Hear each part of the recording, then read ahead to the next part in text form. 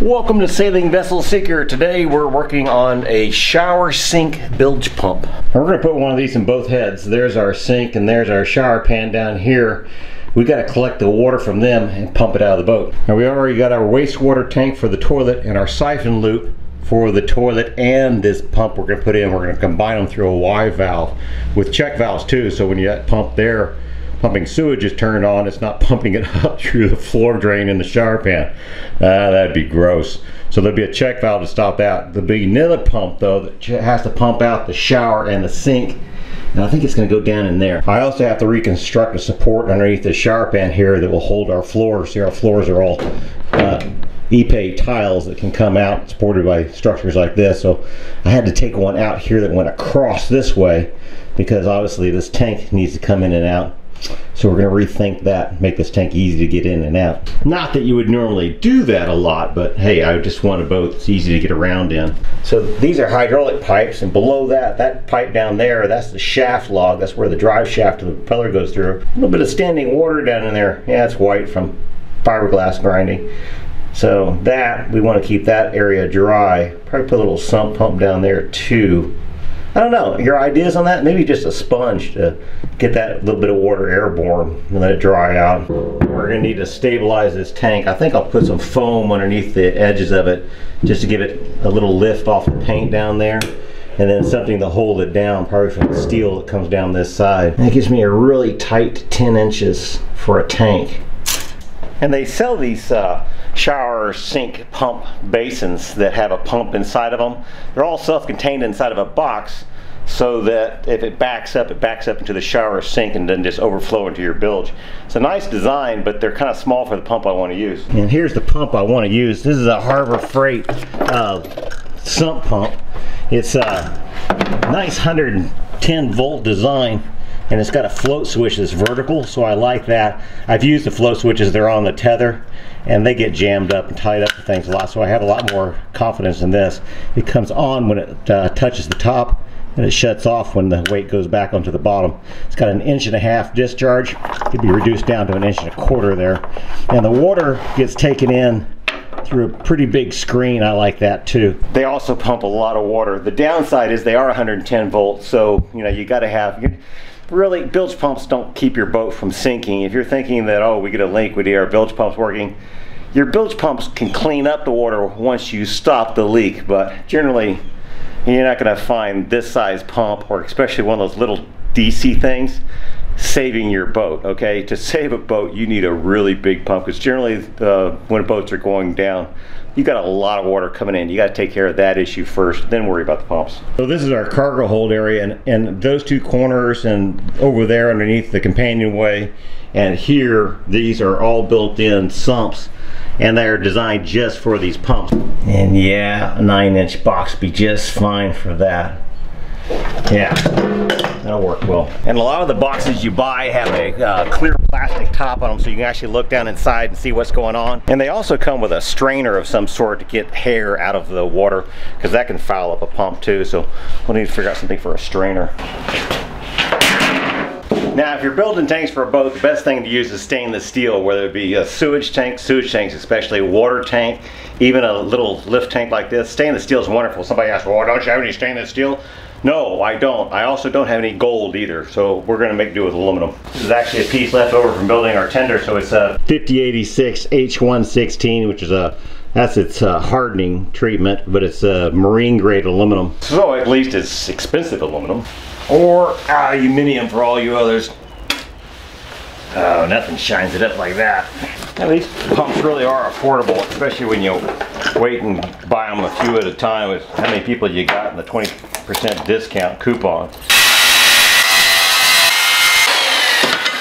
Okay, I think I've changed my mind. If I put the shower sink bilge pump on this side, then I can access it along with the valves here and the pump and checking the level of the tank.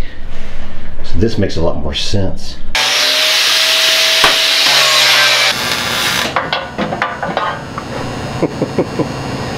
Just barely. just let them sit out here and dry for a bit. You know, when you watch what professional engineers do, it makes you feel better about your own mistakes, because if they had just rotated the mount holes for this pump at 15 degrees, that screw wouldn't be lined up with this port, and I could actually fit a check valve in there without it colliding with that screw. That one's got a leak. You know, I like using this saw. It makes such a clean cut. You can really see the hole that was the problem, and you can follow it down as deep as you want to go.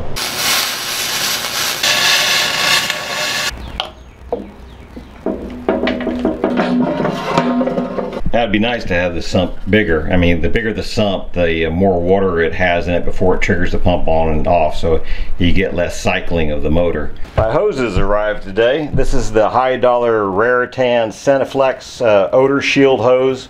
It's made out of butyl, so it doesn't leak any gases through it. It's been tested and everybody raves about it. It's actually not too bad if you buy it in 50-foot spool. The price comes down to something more reasonable, but it's still expensive stuff.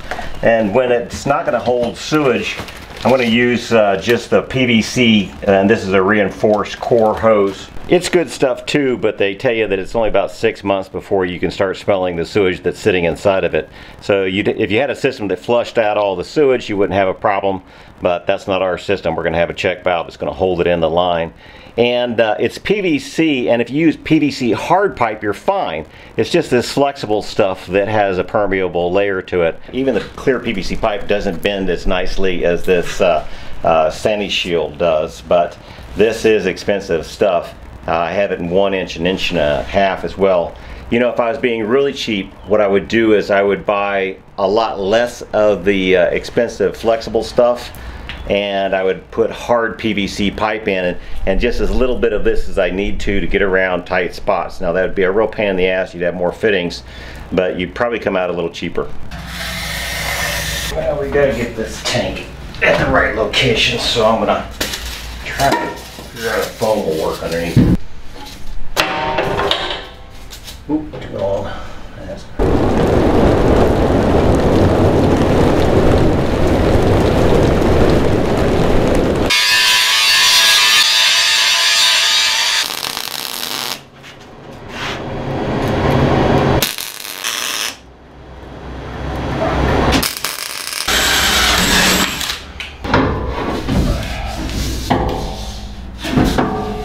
okay, so the pump's too high now.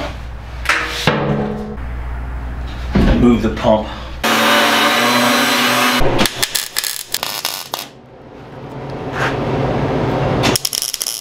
After considering a list of possible candidates, Chandler focused on Winfield Scott. This way. I just love working with metal. It's so accommodating, you know. If you don't like what you did, then change it a little bit. Yeah, that's going to work fine. See, the bolts are going to unscrew from the all threads and push down on these doubler plates.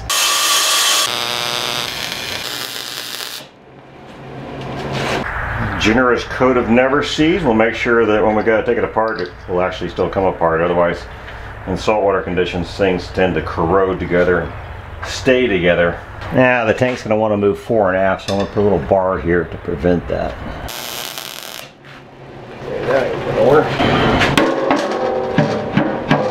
Well, I decided to give it another coat of paint just because it's not going to be an easy place to get to. So I ran some Scotch-Brite over it to roughen the surface up a bit, vacuum it out. Try not to use any water because I don't want any moisture in here. And then we just slap on another coat of paint. What do they say? They say 1 coat for dirt, 2 for rust. Looks beautiful. Now we gotta go find something else to do. Like mount these. Oh, that is sweet. The threads on these bungs are National Pipe thread. So the free world standard. Man, that is tough hose. Oh, it's got a wire in it. And you know you bought some high dollar yachty shit when they wrap it in a wrapper, okay? Sewer hose with a wrapper, because I don't want my sewer tank hoses to have blemishes or rubs on them. They have to be perfectly white. Oh my God, they're already picking up dirt from my hands. I actually saw that as a complaint about this hose. It attracts dirt too much. It's like, shit. They even have tape over the print. Maybe in August this wouldn't be necessary. You think butyl is really normally a really soft material, but not this stuff. That's almost as far as I can get it. And don't heat it up too much, and don't put any grease or oils on it. Well, maybe it would work, but I'm not sure how it would interact with this stuff, and I don't want it to rot in there. It's a wicked little wire that it leaves sticking out there. Every day more parts keep arriving, and I have ordered these from like 6 different stores, and I'm still not done. I still need to order more. And even when I think I got what I need, I go out there and I start arranging things, and it's like, no, I could use a T here instead of, so yeah, you start all over. Yeah, check this out. Different brand of fittings, same hose, right? Look at this. Just as easy as can be. So definitely need a clamp on that. And everybody's going to ask me, are you going to use double clamps on that? You should double clamp that. No, I'm not. That's something you do if this hose connects through hull or through the hull to the outside water at below the water line. That means this hose would have pressure on it from the outside at all times. So if it did come apart, you'd start flooding. This hose is only connected to a pump that pumps out of the hull through a fitting. So it's got to go up and over the loop and then back down. So if anything before that loop and the pump breaks, it doesn't make any difference. You got a little sewage in your boat, not you know, tons of seawater coming in. So it kind of depends on where it goes as to whether you put 2 clamps on or not. Several years ago, some viewer wrote me and offered me a deal on a whole bunch of hose clamps he had. And I am glad that I bought every last one of them. So I have hose clamps out the yin yang out in the storage yard. They're all stainless steel and they're all good quality, and so even if they're a little too long, I can trim them down so that they work just perfect. The vacuum release valve is one of the parts that came in. It's a simple little gadget. It's just got a spring and a ball bearing at the top, so when the air pressure creates a vacuum in here, it pulls the ball bearing back down against the spring, opens it up, lets the water drain back. So this is now an anti-siphon loop. Look inside here, there's the spring, there's the ball bearing down in there, and it's actually adjustable because you can thread this collar down and lock it in so that the spring isn't so tightly compressed. Oh, I need the bushing reducer, it's on order.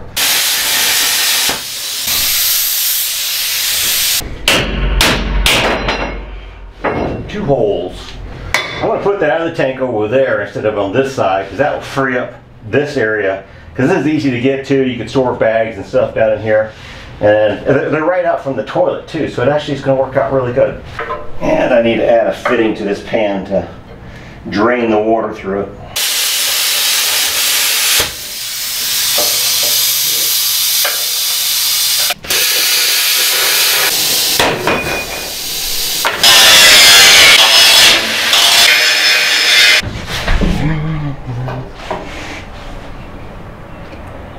Oh.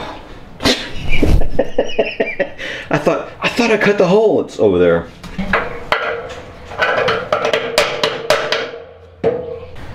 So this is brass to steel, so I'm using silicon bronze wire.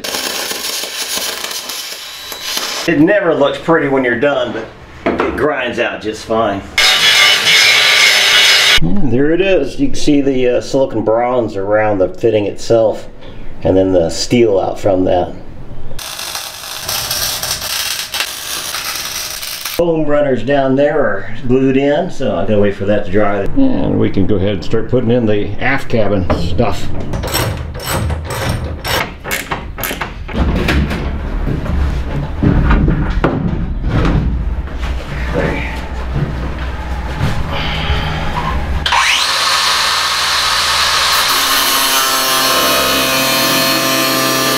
Now there's a piece of all thread in here that's welded to this plate that's bolted to the wall of the bathroom here. And what I did is I cut that stud off shorter so that I can take a cut off bolt and run it up through there. That'll make this thing completely able to be disassembled. And that's one of the things I feel really strongly about in boats, is that you ought to be able to take them back apart without having to use a chainsaw.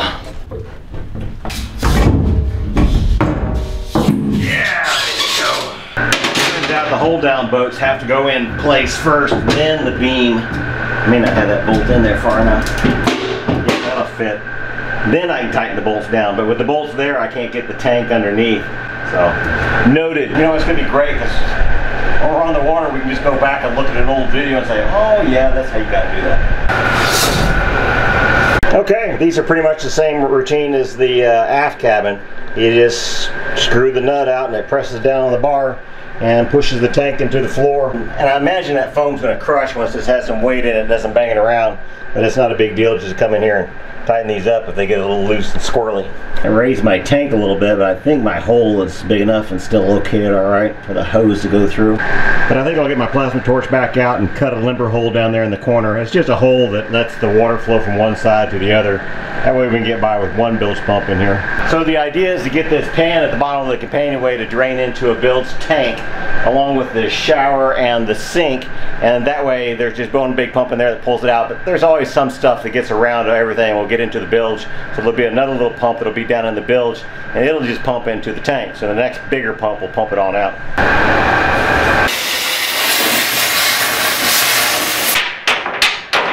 There we go. Well, I got my tank in here for the shower and sink drain. That's where I'd like it to go, but that pump is just too big. I mean, it fits the box, but it doesn't give me enough room for hoses and stuff coming in. I'm gonna have to cut it down just a little bit. So it's time to go shopping for a bilge pump, a small bilge pump.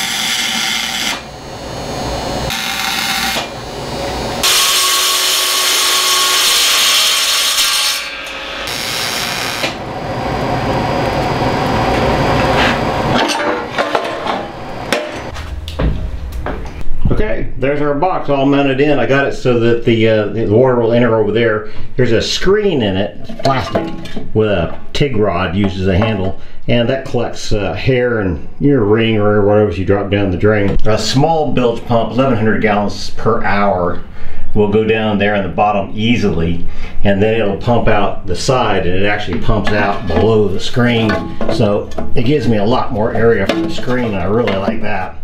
One of the best things I like about this is you can buy these online, but they're just plastic boxes. This one is sturdy and it won't ever break. So now it's off to the forward head, and we do the same thing there. I don't want aluminum rubbing up against steel because it will vibrate a little bit and wear through the paint. So a piece of wood in there will act like a dampener.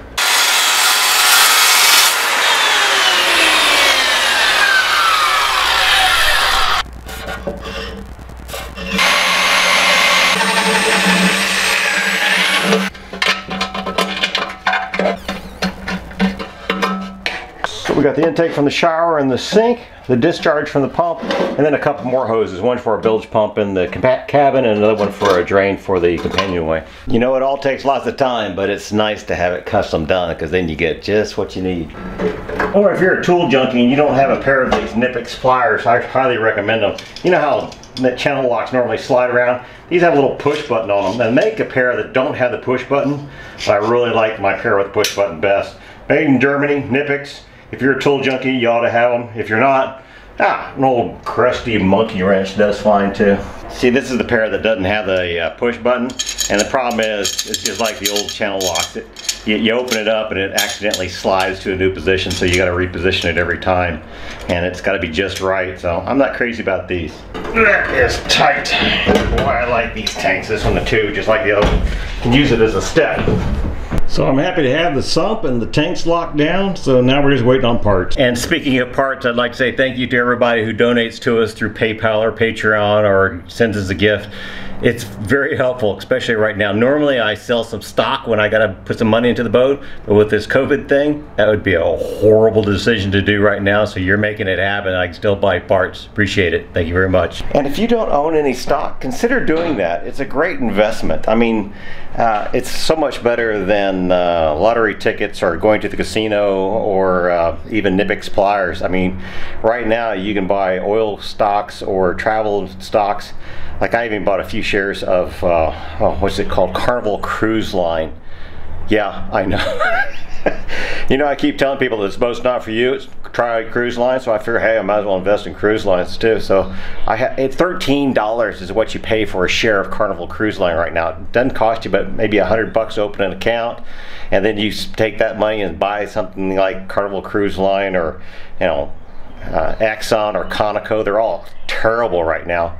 And but you know, you look at it, a year ago they were over 3 times what they're valued at right now. And if, you know, we get past this corona thing, we're gonna start driving our big SUVs again. So it's not a bad idea, just something for you to think about.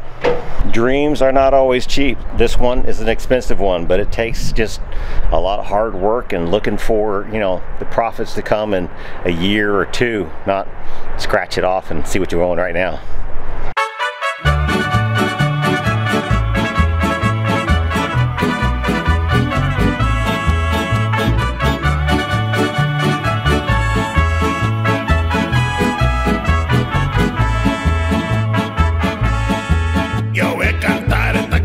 Yo voy a cantar esta canción para mi gente con una pasión.